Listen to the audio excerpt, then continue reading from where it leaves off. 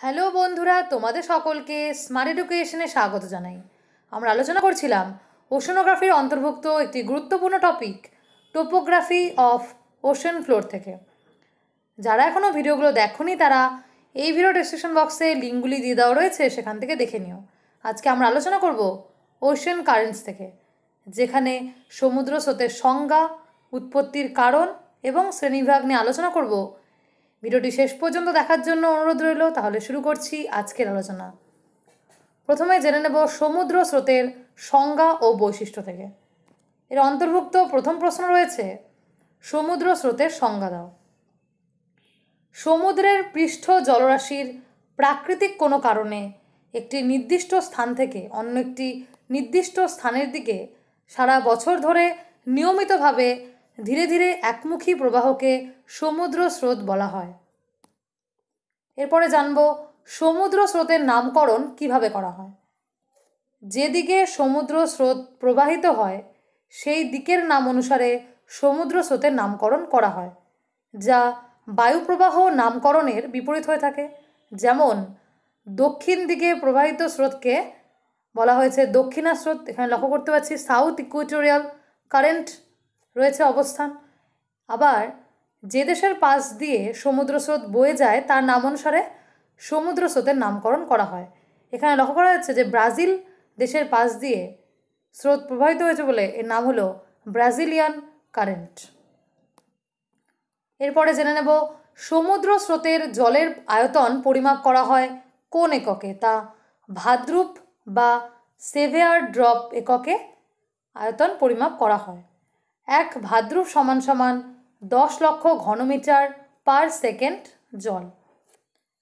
এরপরে রয়েছে সমুদ্র জলের স্রোত কোনমুখী হয়। তা একটি নির্দিষ্ট দিকে একমুখী হয়ে থাকে, তবে ভারত মহাসাগরে মৌসুমী স্রোত ঋতু অনুযায়ী বিপরীতমুখী হয়ে থাকে। সমুদ্র স্রোত কী রূপে প্রবাহিত হয়। তা বহিঃস্রোত রূপে, যেটা হলো 10%, এবং অন্তঃস্রোত যা হলো 90%। এবং এই অন্তঃস্রোত এবং বহিঃস্রোতের মধ্যে পার্থক্যটা জেনে নিই।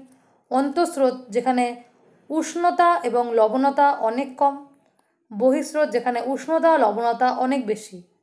অন্তঃস্রোত গভীর সমুদ্র সমভূমির উপর দিয়ে প্রবাহিত হয় এবং বহিঃস্রোত সমুদ্র পৃষ্ঠ থেকে 400 মিটারের মধ্যে প্রবাহিত হয়। অন্তঃস্রোত মেরু অঞ্চল থেকে নিরক্ষীয় অঞ্চলের দিকে বয়ে যায় এবং বহিঃস্রোত নিরক্ষীয় অঞ্চল থেকে মেরু অঞ্চলের দিকে বয়ে যায়। অন্তঃস্রোতের জলের রং গাঢ় সবুজ রং হয় এবং বহিঃস্রোতের জলের রং গাঢ় নীল হয়।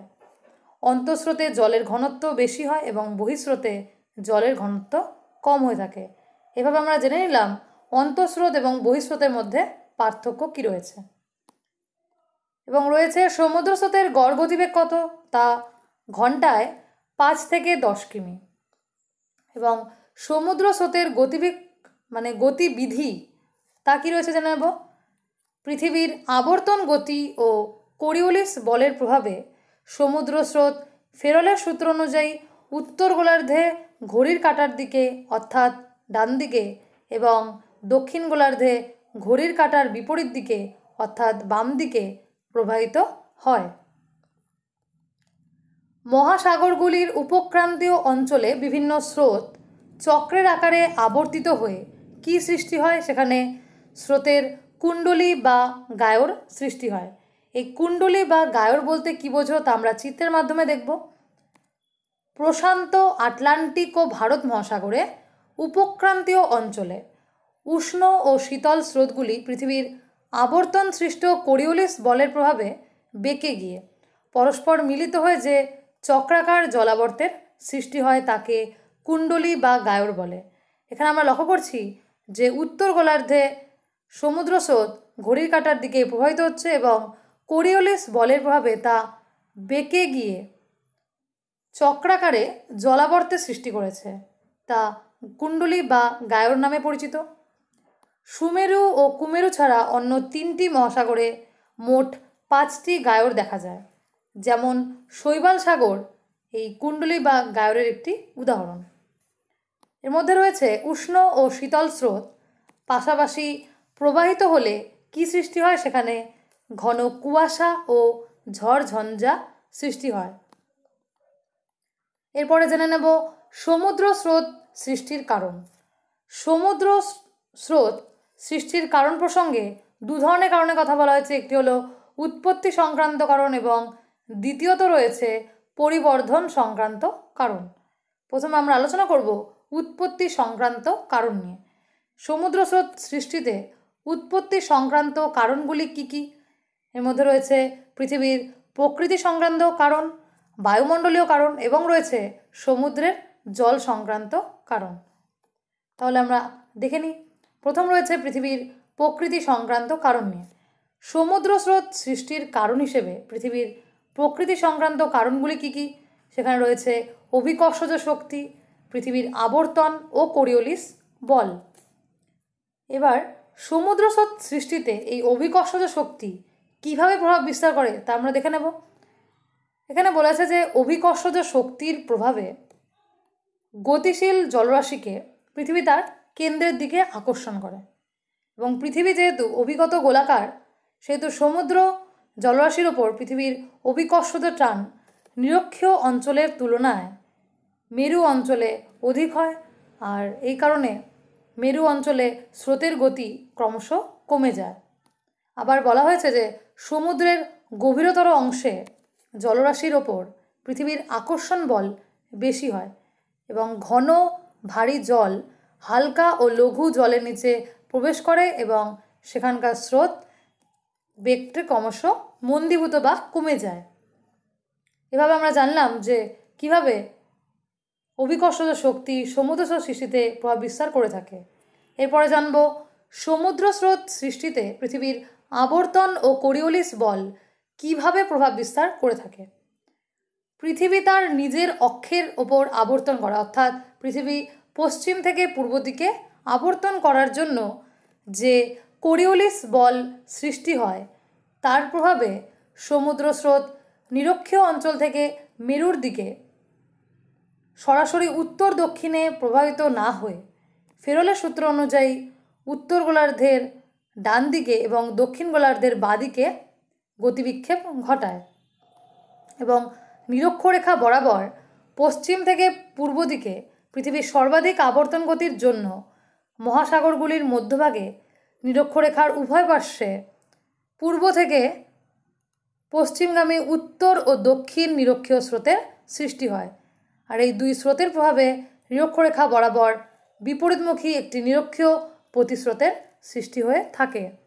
এভাবে আমরা জেনে নিলাম যে পৃথিবীর আবর্তন ও কোরিওলিস বল কিভাবে সমুদ্র সৃষ্টিতে প্রভাব বিস্তার করে থাকে। এরপরে জানব বায়ুমণ্ডলীয় কারণ। তো বায়ুমণ্ডলীয় কারণের মধ্যে রয়েছে বায়ুর চাপ। প্রথমত যে সমুদ্র সৃষ্টিতে বায়ুমণ্ডলীয় কারণ হিসেবে বায়ুর চাপ কিভাবে প্রভাব বিস্তার করে থাকে। সমুদ্রের জলরাশির ওপর বায়ুমণ্ডলের চাপ বেশি হলে সমুদ্রের পৃষ্ঠদেশ ক্রমশ সংকুচিত হয় এবং উচ্চতা কমে যায়। যেখানে চাপ কম সেখানে উচ্চতা বেশি, ফলে জলতলের মধ্যে একটি ঢাল সৃষ্টি হয় ও ঢালের সমতা রক্ষার জন্যই সেই দিকে সমুদ্র স্রোত প্রবাহিত হয়ে থাকে। যেখানে ঢাল কম সেই দুটির মধ্যে ব্যালেন্স বা সমতা রক্ষার জন্যই সমুদ্র স্রোত প্রবাহিত হয়ে থাকে। যেমন বাল্টিক সাগর থেকে উত্তর সাগর সমুদ্র স্রোতের প্রবাহ। এভাবে বায়ুমণ্ডলীয় কারণ হিসেবে বায়ুচাপ সমুদ্র স্রোত সৃষ্টিতে প্রভাব বিস্তার করে থাকে। এরপরে বায়ুমণ্ডলীয় কারণ হিসেবে বায়ুপ্রবাহ কীভাবে প্রভাব বিস্তার করে থাকে।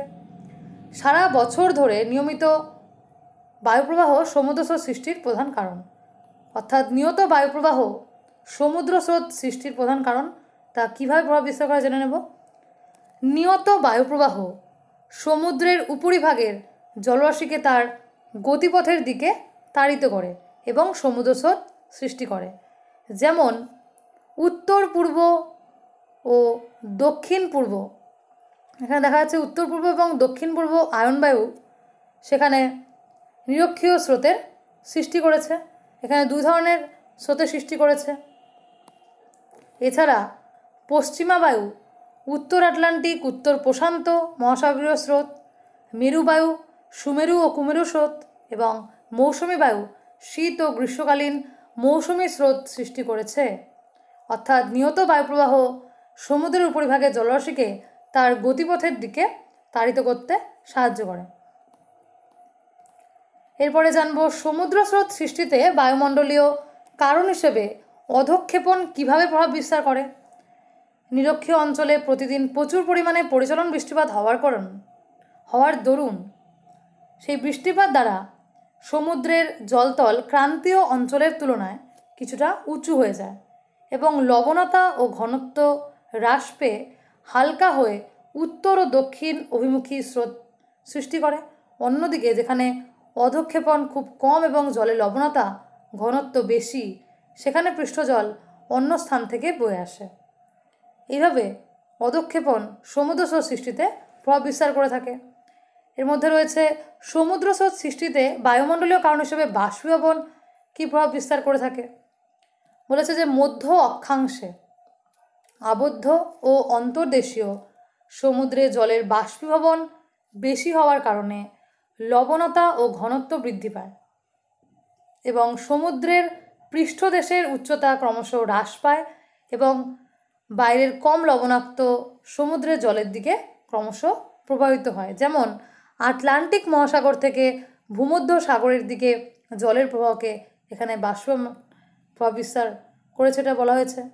এবং বলেছে যে নিম্ন অক্ষাংশে যেহেতু বাষ্পীভবন বেশি হয়, সেখানে লবণতা ও ঘনত্ব কম হয়, সেখানে স্রোত বহির্মুখে প্রবাহিত হয়ে থাকে।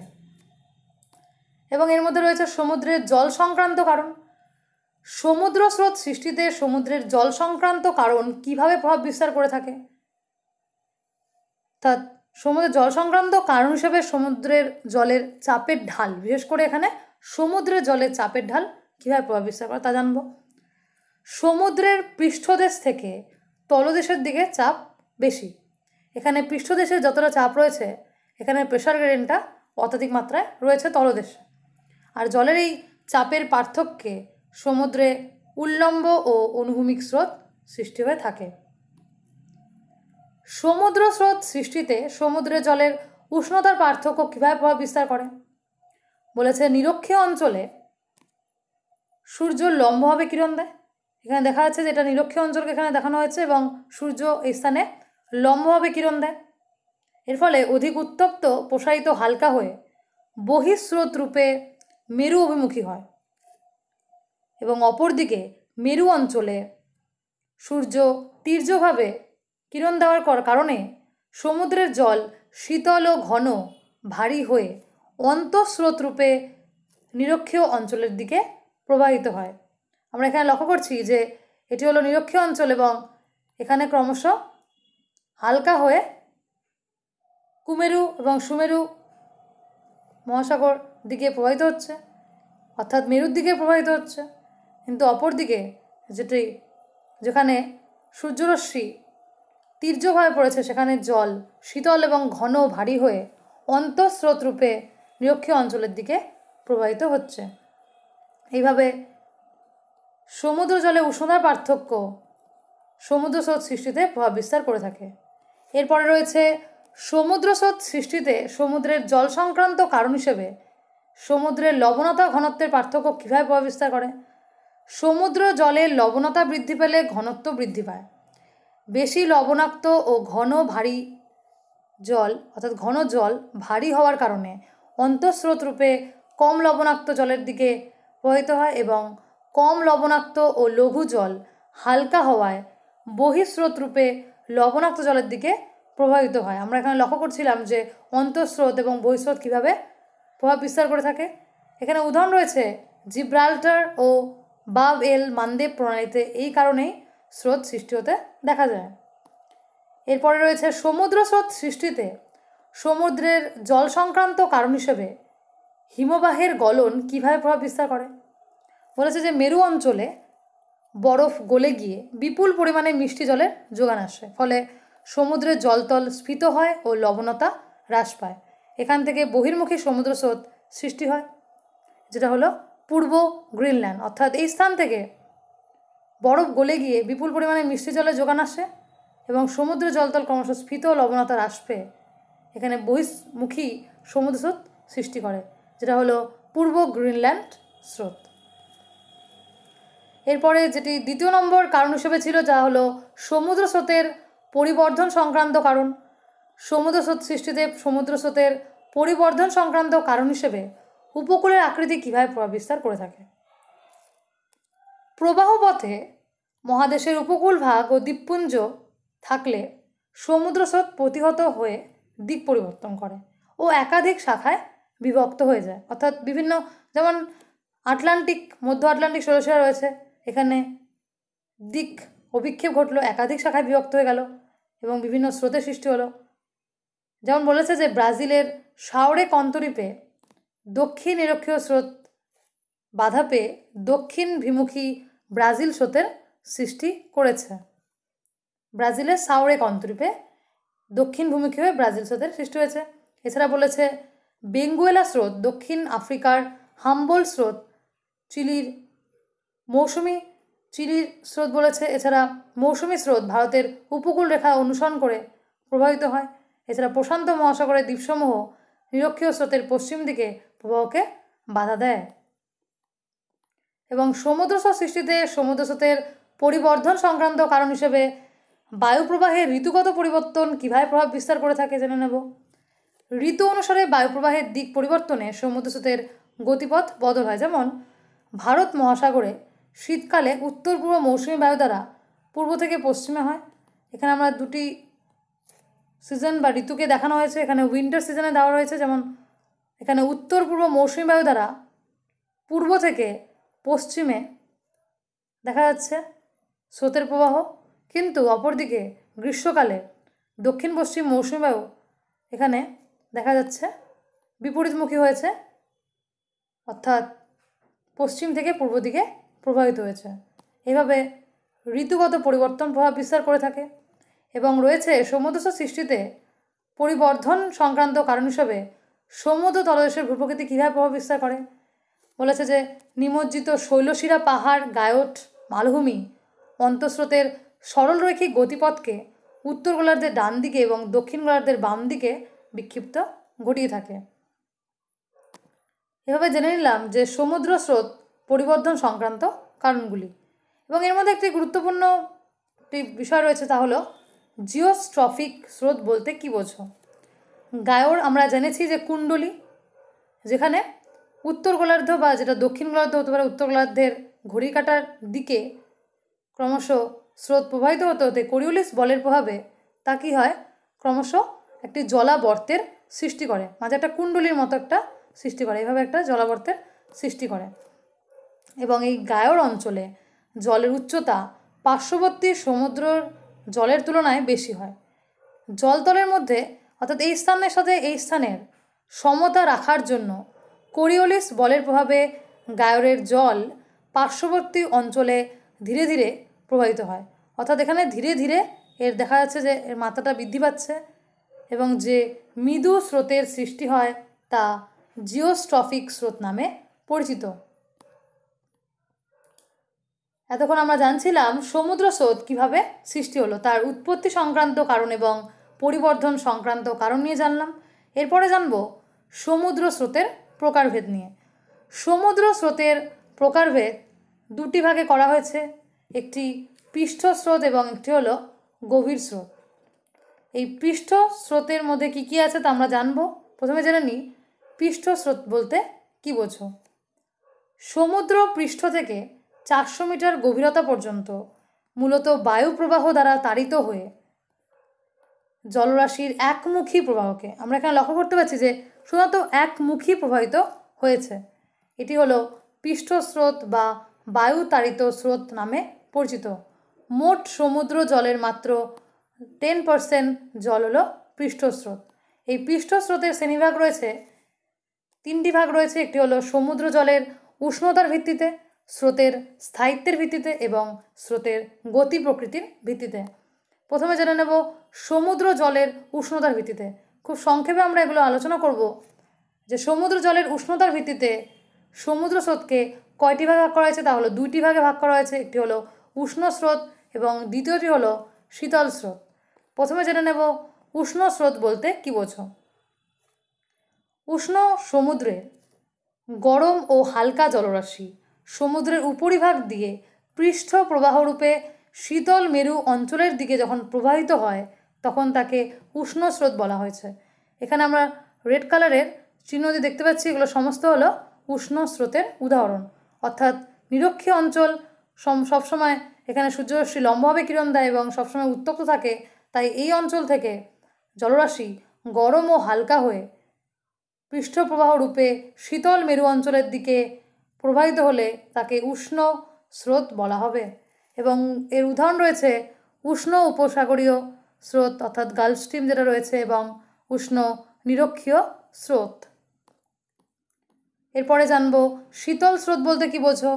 শীতল সমুদ্রের ঠান্ডা ও ভারী জলরাশি সমুদ্রের নিচের অংশ দিয়ে যেহেতু ভারী হয় ক্রমশ পৃষ্ঠপ্রবাহ রূপে প্রবাহিত হতে পারে না, তখন কি হয় অন্তঃপ্রবাহ রূপে উষ্ণমণ্ডলের দিকে প্রবাহিত হয়। এখানে দেখা যাচ্ছে ব্লু কালার দিয়ে দেখানো হয়েছে শীতল স্রোতে।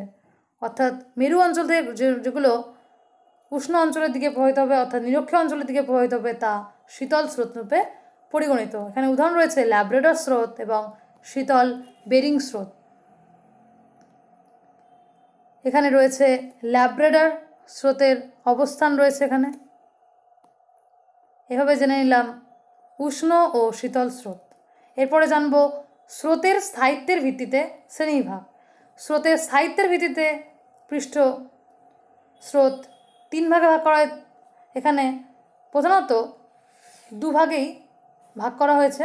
একটি হলো স্থায়ী স্রোত যেটা পার্মানেন্ট কারেন্ট বলা হয়েছে, যে স্রোত সারা বছর ধরে নিয়মিতভাবে নির্দিষ্ট দিকে প্রবাহিত হয় তাকে বলা হয়েছে স্থায়ী স্রোত, যেমন নিরক্ষীয় স্রোত।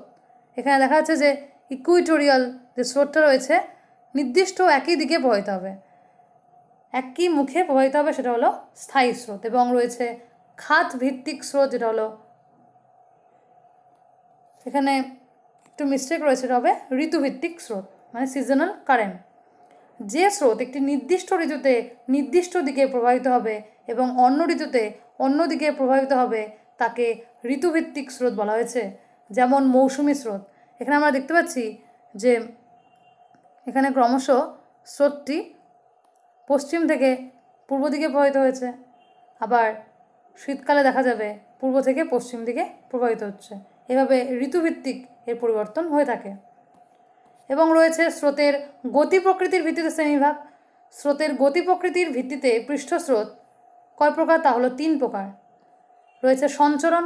সমুদ্র জলের একেবারে উপরিস্তরে অত্যন্ত ধীর গতিতে মূলত পশ্চিমা বায়ু দ্বারা ঘর্ষণের ফলে বায়ু প্রবাহের দিক অনুসারে প্রবাহিত হলে তাকে সঞ্চরণ বা ড্রিফট বলে। এর গতিবেগ অতি মন্থর হয়ে থাকে, দৈনিক সেখানে 16 থেকে 24 কিমি হয়ে থাকে। এর নির্দিষ্ট কোনো সীমা থাকে না। এখানে দেওয়া রয়েছে যে নর্থ আটলান্টিক ড্রিফট। উদাহরণ রয়েছে নর্থ আটলান্টিক ড্রিফট। আমরা এখানে অবস্থান দেখতে পাচ্ছি যা খুবই ধীর গতিতে প্রবাহিত হয়। এবং রয়েছে স্রোত, যেটা স্রোত বলেছে যে সমুদ্রের জলরাশি নির্দিষ্ট দিকে অপেক্ষাকৃত দ্রুত গতিতে প্রবাহিত হলে তাকে স্রোত বা কারেন্ট বলা হয়, যার গতিবেগ 5 থেকে 10 কিমি হয়ে থাকে। উত্তর দক্ষিণ নিরক্ষীয় স্রোত উত্তর দক্ষিণ দিকে প্রবাহিত হয়ে থাকে। উত্তর দক্ষিণ নিরক্ষীয় স্রোতের অবস্থান এভাবে থাকে।